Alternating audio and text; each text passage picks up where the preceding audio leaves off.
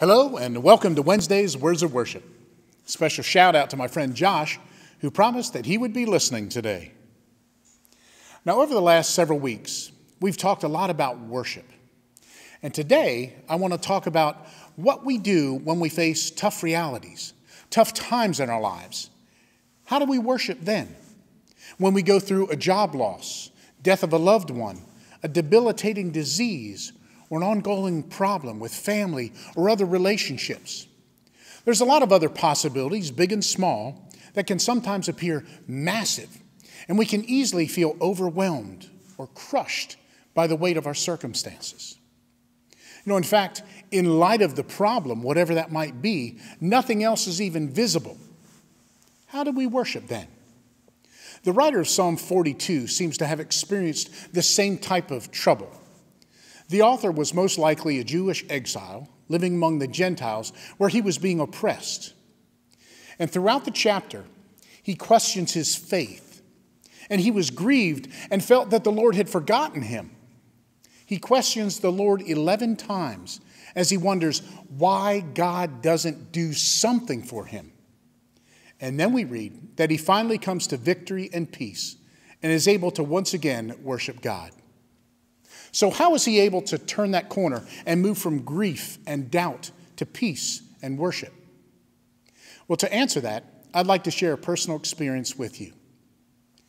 In July of 2019, my mother passed away from colon cancer. It was a rough time for our family.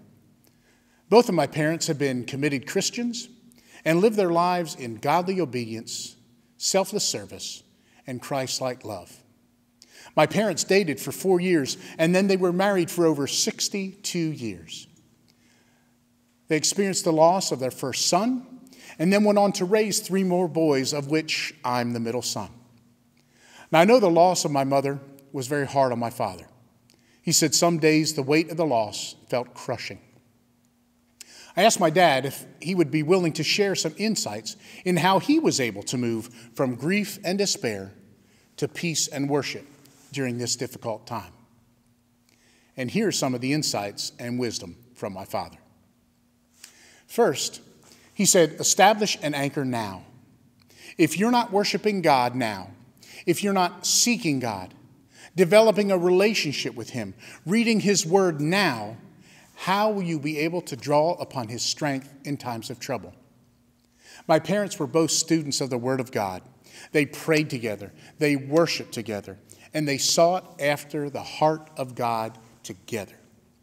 My dad anchored his heart so deeply with God that through the practices of his reading, his praying, and his worshiping God, it allowed him to feel God's presence and strength in his time of loss. One of the verses my dad meditated on was from John 14:27, where after Jesus assures his disciples of his presence and the presence of the Holy Spirit in their lives, he said this, "Peace I leave with you. My peace I give you. I do not give to you as the world. Do not let your hearts be troubled, and do not be afraid." The second insight from my dad is look back and remember how God has sustained you in the past. Dad reflected often on the message of Psalm 32:8, with God's promise to instruct and teach us in the way we should go, and to counsel and watch over us. Dad knew that in times of despair, God was still with him. God doesn't change when our circumstances do. He is still faithful and loving, even when we feel alone, hurt, betrayed, or broken.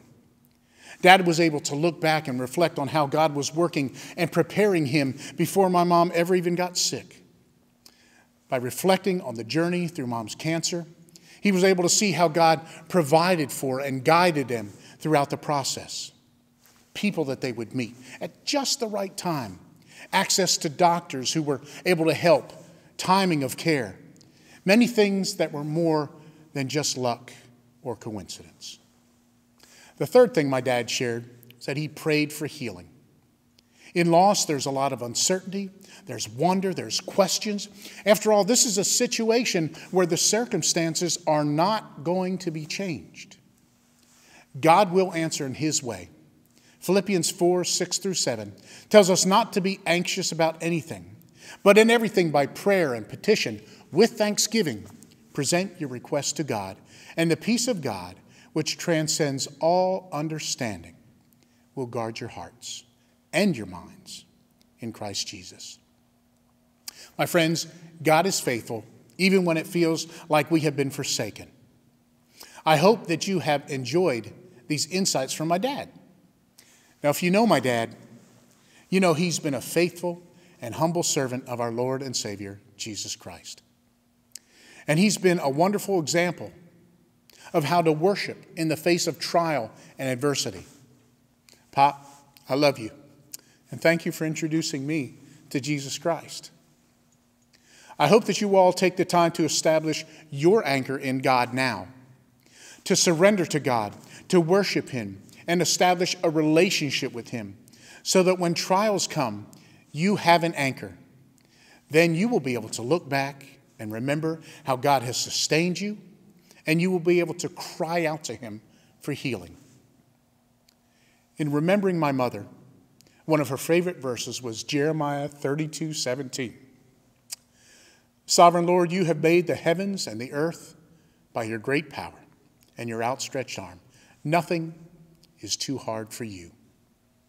I'm Kevin, the worship pastor here at Mount Pleasant United Methodist Church. Thanks for listening. I hope that you'll join us Sunday for our service and Connect group streaming on Facebook and YouTube. And I hope you'll tune in next week for Wednesday's Words of Worship.